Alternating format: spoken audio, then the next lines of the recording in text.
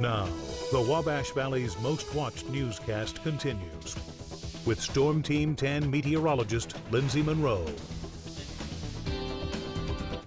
Good morning, everyone. A very cold start to the day, and temperatures only going to fall from here. We're at 39 degrees with a cloudy sky. Those winds coming in out of the west-northwest. They're going to continue out of that direction for today, which will really usher in those cooler temperatures. We're going to stick with the cloud cover that's out there. We can also see maybe a few flurries filtering in as we head through later this afternoon and into this evening. That's going to be some precipitation left over from the center of low pressure that moved through yesterday afternoon.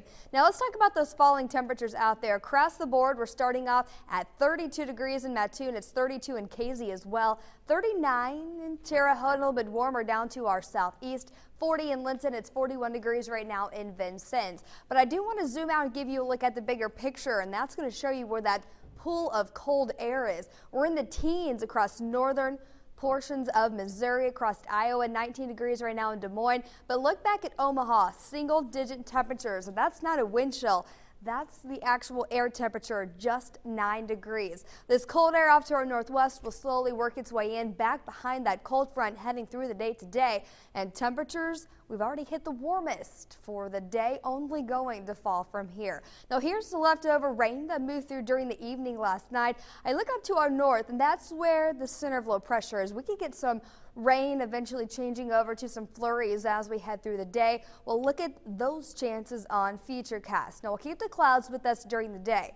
This is at 8 o'clock this morning. The cloud cover sticking with us, so look for that cloud cover to be with us heading through the day, and then the flurries eventually working their way in after 6 p.m.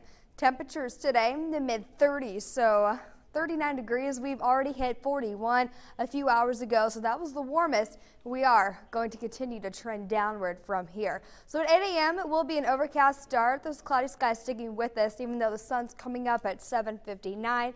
Not going to see much sun at all today. Heading to the 1 o'clock hour, it will be a little bit colder. Temperatures pretty steady in the mid-30s. We're talking 36 degrees by 1, dropping back to 35 at 6 p.m. And even at that point, that's when we're going to start to see that chance for some flurries to work their way back into the valley. We'll time all this out on Futurecast now. This is at 8 o'clock tonight. You can see the leftover precipitation slowly working its way southward.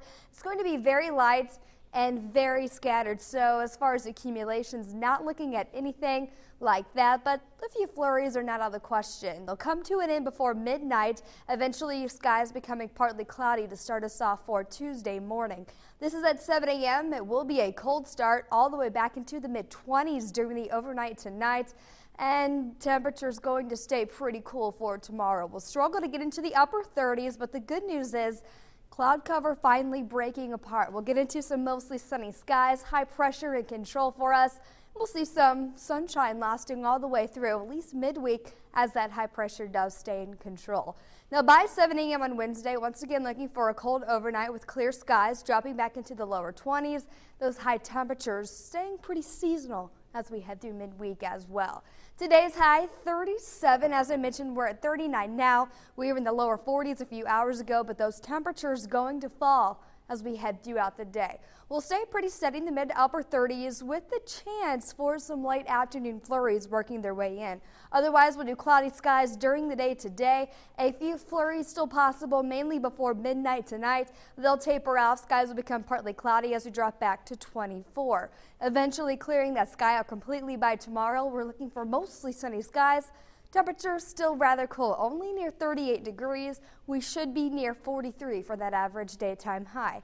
Looking ahead for the next few days, though, by Wednesday, temperatures warming up near 44. We see that sunshine sticking with us through midweek.